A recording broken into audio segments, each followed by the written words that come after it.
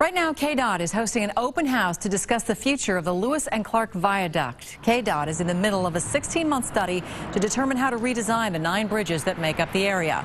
One of the proposed plans includes adding a roundabout leading into the Fairfax Industrial District, but one business says that design brings up big safety issues and increases the chance for accidents between trucks and regular drivers. We had 4 or 5 designs that were really a great improvement. And in the future, it's going to be right, but we got to make some changes to those, make some engineering changes.